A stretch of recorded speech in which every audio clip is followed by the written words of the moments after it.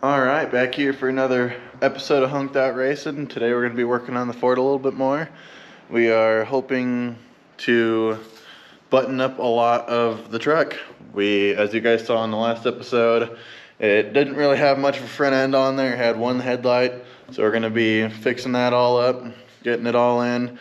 We're going to put some seat belts in it, put the tailgate back on, and you'll guys see a little bit more. Let's get right into it. Before we start this video off, guys, I finally have some merchandise for you. My source of this is going to be on eBay. You're just going to go into the search bar and type out Hunked Out Racing. And I have 3 different shirts and a hat. Let's start with our first shirt that I've created. We have the black shirt with our blue logo. It's Hunked Out Racing, True American Gearhead. And on the sleeve we have all of the YouTube, Instagram, and Facebook logo. And then we got an HR on the front for Hunked Out Racing. They are $20 a shirt. I get them while they're hot off the press. I got all the different sizes. I got small, medium, large, extra large, and double XL. I also have a pink shirt and a white shirt, all with the same logos. And we also have a hat. This is our red, white, and blue snapback America hat. It's got our American flag logo on there. These are selling for 30 bucks a piece. I got a whole bunch in stock, so get them while they're hot. Without further ado, let's get right into the video. I'm on the rocks, guys.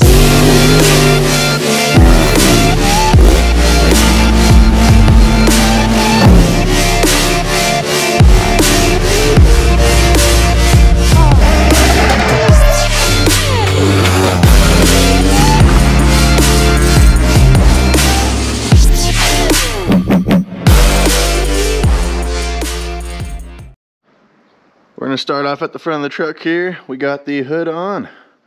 Looks really good on here. And as you guys can see now, we got the grill inserts in, and we got some nice headlights put in here. These are the headlights turned on. We went with the black LEDs, and the blinkers are tied into it. Let me turn those on for you.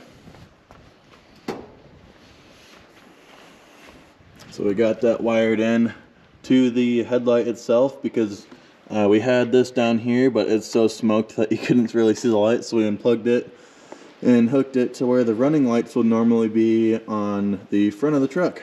So hooked that up to the headlights, and they look sweet on here. Let's slap some seat belts in this bad boy. Alright, y'all, we got our seat belts put in. We got the Race Quip 4-point harnesses, and they are quick disconnect seat belts. These things look killer in the truck, absolutely stunning.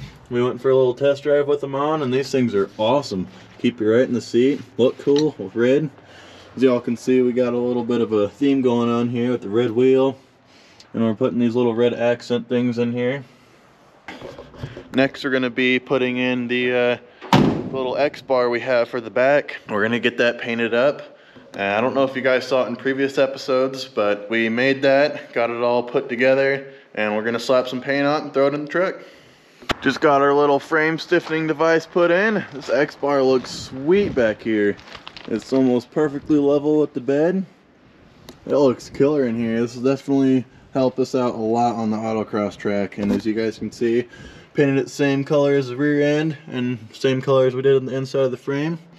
As you guys can tell, it's a quick disconnect cage, so we can take this off if we ever needed to take the bed off. It's definitely going to help out on the autocross track. It should be making the truck a lot stiffer because the frames on these things aren't super strong, and our Curie 1 kit can only do so much. So we added our own frame stiffening device in here, and that should definitely be helping us out on the track. Continuing with the back of the truck, we got the tailgate put on. It looks sweet on here. We're going to ditch these black smoked lights pretty soon. We're gonna have some nice LEDs for it. And I know the next question y'all have been asking me a lot, it's been a lot in the comments lately, is how did you guys paint the truck? I've been hearing this question a lot lately, so I guess I'll explain it to you. When we got the truck, we knew it was completely rotted out, and so the old owner put patches all over it. You could you could see all the rust just everywhere. There's patches, there's holes. You could see through a lot of the bed. So we're like, what are we gonna do for a paint job? This thing is so beat up and rusted out. What are we gonna do with this thing? So we sanded it all down to bare metal and we painted the whole truck black.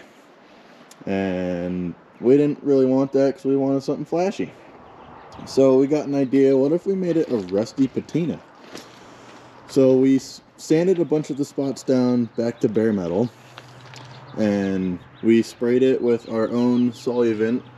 We used salt, water, and vinegar mainly to completely rot the truck.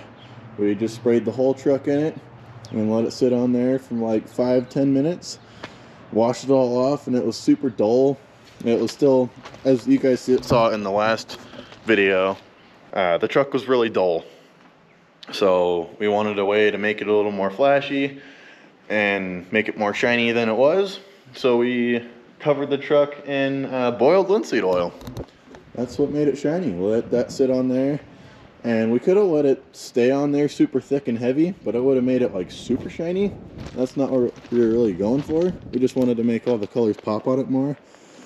So we put a coat of that on there, wiped it all off, and the truck's a lot more shiny now. It's more of a satin color now, and I think the colors popped on it really well. So that's kind of it. That's all we got for the truck right now. We got the whole front end done, got the seat belts put in it, the tailgate put on, and the X-bar.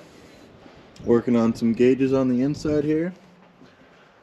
Got our transmission temperature gauge and our oil pressure gauge. Working on those. Gonna see if those work out today. And that's all I got for you. Let me know what you guys think. That's it for now, and I'll see you later, Stinky.